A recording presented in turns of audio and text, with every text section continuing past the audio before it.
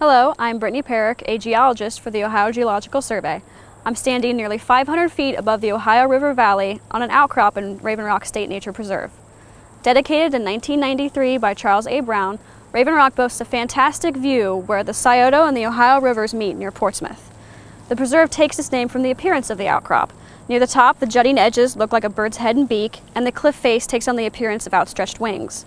Lore has it that Native Americans used the overlook to survey the river and ambush approaching invaders.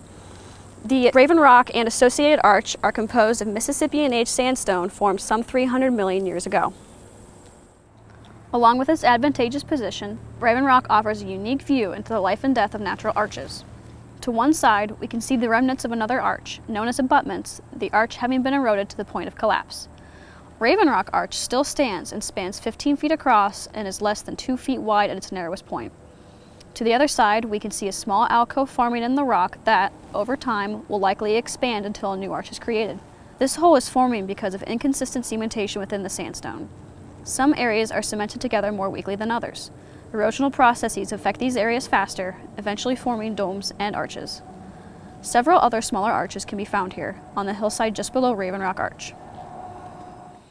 The most notable thing about Raven Rock, aside from the arch, is the view. But the Ohio River was not always here. Prior to the Pleistocene Ice Age, more than 2.5 million years ago, the Teays River was a major drainage system in Ohio.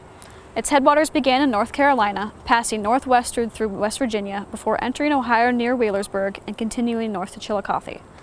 When glaciers began to creep into Ohio during the Pleistocene, they dammed the Teays' northward flow, backing up the water and creating large lakes.